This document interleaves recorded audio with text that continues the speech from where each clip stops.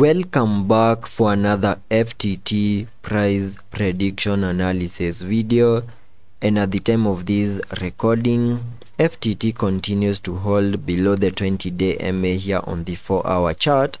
which is now acting as resistance for us to continue gearing up. We are also seeing a bit of a breakdown after this massive pump in a move that gave us a break above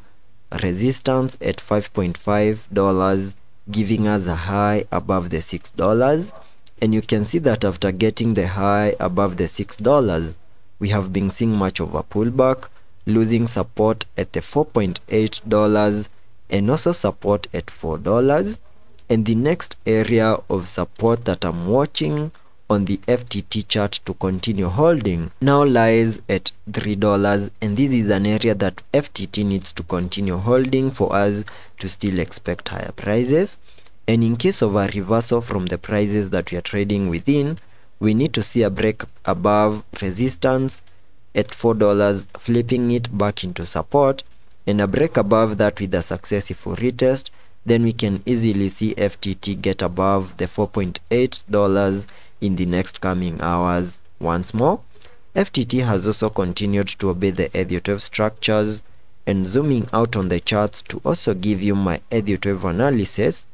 by first giving you a recap of what has been happening. You can see that last year after the FTX collapse, we saw this massive breakdown in a move that took us to all-time lows. And after seeing the all-time lows, we had been stuck for a year within this range between the $0.95 and the $1.56. And finally this year we saw the breakout out of this range over here to the upper side in a move that gave us a break above, that is a high above the 5.5, in a move that I'm terming as the formation of this Elliot wave count 1. And after seeing the formation of that first wave, we saw a bit of a corrective move in the formation of this wave 2 into the minimum target areas highlighted on the charts using this red target area, which is an area that we almost fully maximized, and saw a bit of a reaction to the upside in a move that I was terming as the start of an impulsive wave in the formation of this wave 3, whose minimum target areas, assuming that we have the low for the second wave, can be given by connecting the trend-based Fibonacci from the low of the first wave to the high of that wave 1, then dragging the fibs to the low of the second wave, giving me a minimum target area for the third wave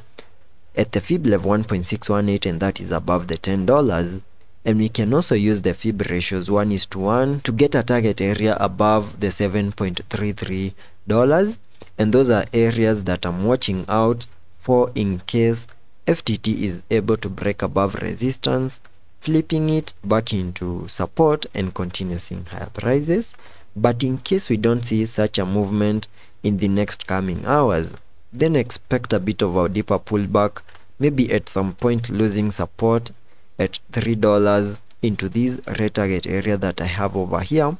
which lies between the $3.2 and the $1.94. And this is an area that FTT needs to continue holding in case we see that deeper pullback, because if by any chance we break out of this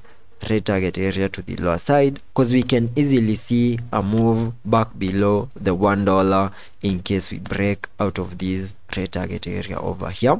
So those are the possible moves that we need to watch out for here on the FTT chart for the next coming hours. And I hope that video was of much help to you,